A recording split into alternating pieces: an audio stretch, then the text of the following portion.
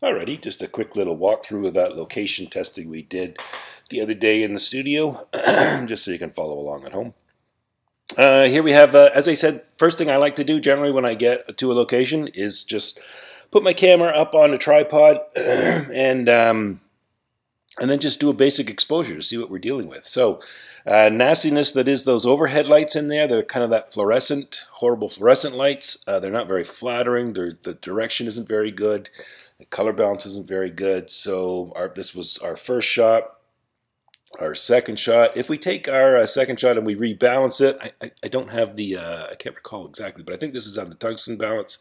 So the actual background matches. Why does it match? Because it's perfectly gray, perfectly white, perfectly black. So it's very, very neutral. But the key being when we bring in our secondary light, those color temperatures need to match. And we can see here when I stand in and I take a photograph of just the available light, I'm obviously in silhouette. We don't want that. We want to have a little bit of light on the person. So I bring in my light on a stand and I'm shooting this with, I'm going to say this is probably, I'm guessing this is probably on a tungsten setting, so my flash is a bit cool. You can sort of see the highlights up on this white beam here that are illuminated, the highlights in the ceiling. They look a little bit kind of bluish magenta. So you can tell that my light that I've brought in, the stationary fill flash that I've brought in, is not the same color temperature as the lights in the background. And the easiest way to tell that, if I go back from one shot to the next, it's the shadows that sort of give you the best indication. So the shadows here are neutral in color. Then when the shadows are filled in with my secondary light, they take on the color temperature of the light, which is that sort of bluish daylight, 5500 degrees Kelvin, that the flashes are balanced for. Now, if I wanted to make any kind of adjustments to have the foreground brighter or darker, I got a few options. If I close my shutter speed down, it's going to make the background a little bit darker, or if I turn my flash down, it's going to make it a little bit darker.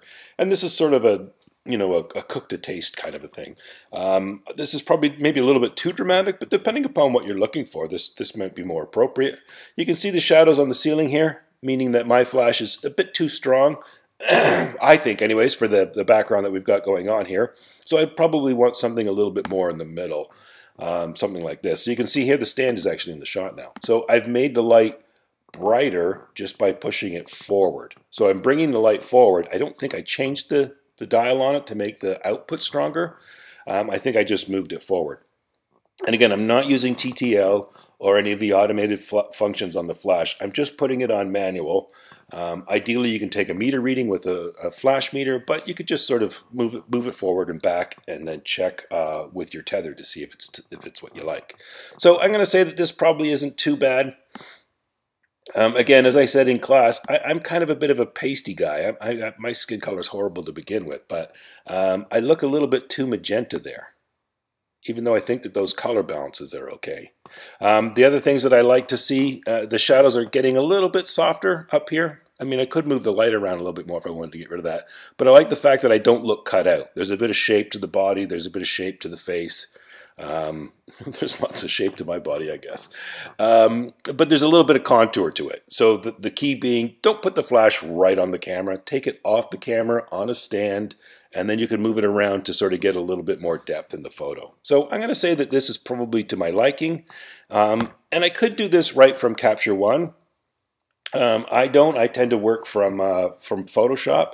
Not that there's anything wrong with the Capture One processor by any means. It's just that I think that of what am I going to do in terms of layering and retouching, etc. So in the background here, you can see my computer's struggling a little bit to keep up. But I'm going to just open this up.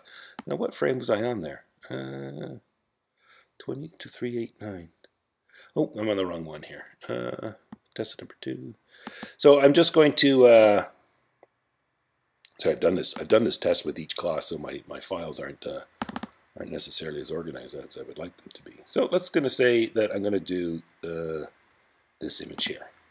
I think this was the one I demoed with the first class. So I'm going to take the image, or sorry, take the file. I'm going to open it up in Photoshop, and by dragging that over to Photoshop, it's a .cr2 file, which means it's a camera raw file from a Canon camera. So what I'm going to do is I'm going to open that up in Camera Raw. You can see the difference in the exposures too, from what we were getting in Capture One to what I'm getting in Photoshop. Now I'm going to guess that the skin color probably looks better in this version, only because it's not color corrected to the background, and that means that my skin color is probably going to be a little bit warmer than it was in the original capture that we showed back here in Capture One. See, that's a lot bluer than that. Again, this is probably more native to the camera, which is probably a little bit more more realistic. Photoshop's still trying to open here. It's struggling. Okay, so this is often what I will do is, see here, I don't think that's a bad, I'm going for pleasing skin color, not necessarily accurate. And I think that this is pleasing. Notice also too how neutral the wall is in this shot. So I'm color balanced more or less to the strobe here, and the background is looking a little yellow. So I'm going to say that this is okay, and you can tweak the temperature to your liking, but I'm going to say that's okay, and I'm going to open this. So click on open in my Capture One, or sorry, in my Camera Raw file here, and it's just going to open up the image. Command H to hide that annoying grid, and then I'm going to leave that open, and I'm going to go back to the same file. You can notice that I've made a change to it because it's got in Camera Raw. I can see the sliders have been adjusted. So I'm going to go back to Photoshop. I'm going to open up the same file, and what it's going to do this time is it just opens up the same file, and it's just going to call it -2 or something like that. So what I'm going to do here, just for sake of ease for this demo, I'm going to take my color picker, and I'm just going to click on, take my color picker. Why is that not working? Come on. This is like a real sluggish old computer here, and I got things running in the background. Come on. There we go. And I'm just going to select this wall in the background. And I'm going to say that's the exposure I want for the background. So these flats and the cove and the floor, etc. behind me are balanced now to to the color picker. And you can see that brought it down to 3800. I was guessing it was probably more like 32, but that's okay. And now I've got a background and a foreground. So what I'm going to do is I'm going to take this layer, click on it, drag it over to my destination layer, hold down the Shift key, it'll just automatically center it. And if I let go, it drops that layer on top. So you can now see I got two layers in my dialog box here. I've got the cool one where my skin color is too magenta or too blue. And I've got the warm one where my skin color looks good, but the background looks too blue. So what I'm going to do, I'm just going to mask it out. Pardon me, just going to mask it out. So I'm going to go to Select, Subject. No, Select Subject works pretty good. I find that sometimes it struggles a little bit with the hairlines and stuff, especially when they're receding like mine are. But this, just for the sake of this demonstration, I'll use this. So yeah, you can see it did actually a little crappy poo on the top. But we'll use this for our demo. So you could refine mask, but I'll leave that to the Photoshop class. I'm going to select, make a mask. And what has it done? Well, it's now done the exact opposite of what we wanted to do. Here, I've masked myself from the background and added it to the foreground. Easiest way to get around that is click on this. My background, when it opens, is locked. So if I just click on the lock, it takes it off. And I'm going to drag that to the top. And I'm going to just move my layer mask up. Now, the alignment on the mask should be perfect because they're the exact same frame, so the pixels are lined up. And there we have it. So you might look at this and go, hey, Dave, that's way too blue in the background and it's way too warm in the foreground. And yeah, you can sort of tweak this a little bit more to taste. Personally, I think that actually looks okay because I tend to think that, you know, pasty old white guys like me, we look better with a little bit of color in our skin. It just looks a little healthier, especially when you're shooting people, you know, in Toronto in February. Anyways, this is sort of the step through that I use. Oops, I don't need a crop preview. Escape. Pardon me. This is the step through that I use for balancing stuff quickly. When would I use this?